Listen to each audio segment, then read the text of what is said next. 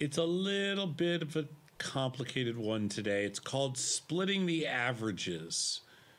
And what the research team wanted to do was try to give you a little context around P&L.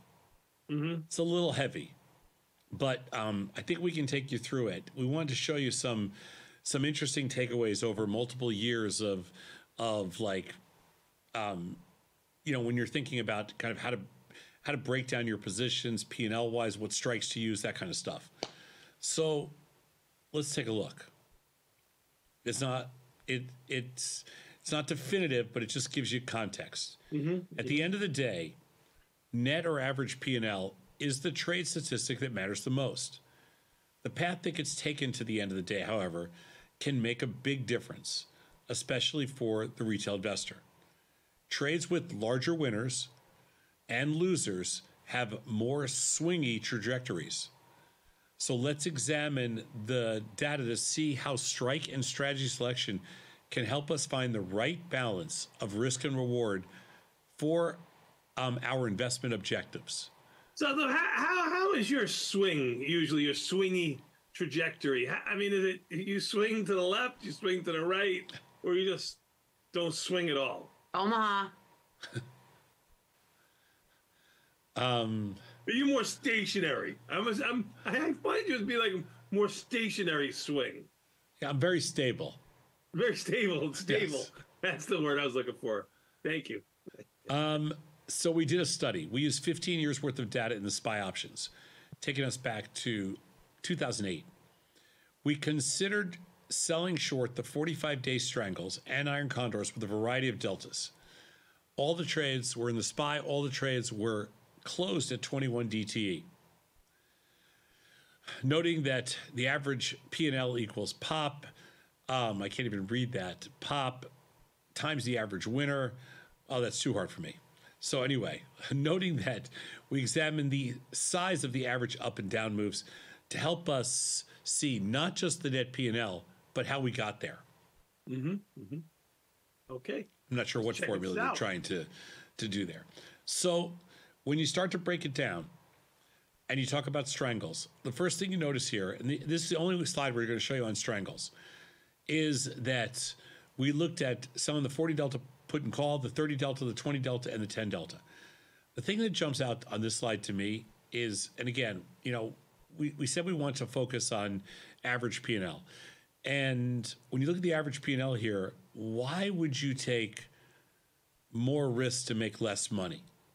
Like the highest P&L over 15 years is the 20 delta short strangle. Right. Okay.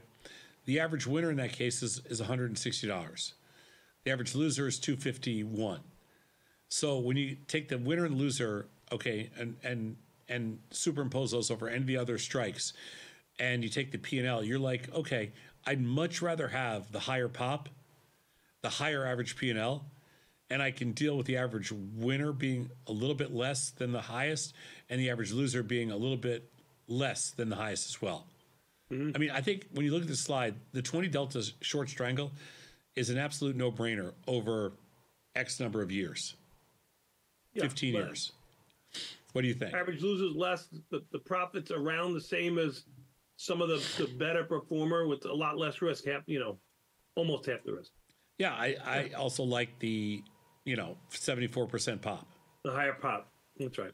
Let's go next slide. So then we go to we go to a wide iron condor. And this is 20 deltas wide. So these are really big wide iron condors. They're like synthetic strangles. And in this case, we look at it and we go, okay, if we start with the short 30 delta, which is the closest thing to a short 20 delta strangle, it has the highest pop, 64%. It has by far the highest P&L. It has the highest average winner. And of course, yeah, it's going to have the highest average loser because it's going to be the most times in play, but it doesn't really matter because when we look at all the other numbers, you're best off in this case being short the 30 delta with the 30 delta short strike, $20 wide or 20 deltas wide. Yes. No argument, right? No argument. Okay. Not that I could see. Yeah, I think this is kind of pretty clear cut. So, all right, so far so good. So we're gonna go to the next slide. Now we're gonna look at the same strikes, but we're gonna look at $10 wide iron condors, which is less of a synthetic. And here, it's an absolute no-brainer. Highest pop, the only ones you really make a lot of money on. The average winner blows everything else away, and the average loser is the same as everything else. I don't know how you can't do. You got to do the short 20 or 30 delta. You can't do the big, like, at the money iron condors. Yes, totally agree. Yeah, I thought this is. I mean, the numbers are there. I mean, I don't know. Can't make an argument for anything else. Yeah, I mean, here, this is selling the 20 delta call and put and buying something that's 10 deltas away. This is a wide iron condor. Yes, wide iron condor. It's a wide iron condor. It's made good money. It's not as good as the slide before. Go to the one before, Beth, the slide 4. Yeah. So this one you make a little less money, which I'm not exactly sure, except to say that it must be because some of the losers over that 15-year period were bigger, and they took down. We're full losers because it's $20 worth of slides versus $10. And they took down the winners. Right. That's the only difference. Yeah. But when you look at these slides, if you're doing iron condors in the SPY, you want to go to the 20 delta and do it 10 deltas wide. I mean, that's your best results over 15 years. Mm-hmm. All right. I like it. Let's go. And in the naked options, go back to the first slide again. In the naked options, in the strangles, I mean, I think the short 20 delta is the way to go. So I think in all these examples, you're basically on the short 20 delta. That's your sweet spot. Understood.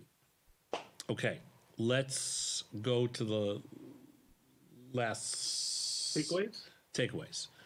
So in the long run, trades with undefined risk made more money than iron condors, but involved significantly larger ups or downs to get there. Strangles further out of the money were still generally profitable. That was that 20 delta we were talking about, and maybe more appealing to the retail investor with limited downside tolerance. When trading defined risk, the trend was reversed, and playing closer to at the money resulted in less swingy P&Ls. Yeah, but it wasn't, that didn't work for me. The far out of the money iron condors were victims of birds and elephants, but I thought that it was way cleaner for me. There are no short things in option trading, but looking at the historical data can give you confidence to place trades with risks you understand. I mean, for Tony and myself, the 20 delta, the short 20 delta was pretty strong across the board. Yeah, that's consistent with a lot of the research that we've had too.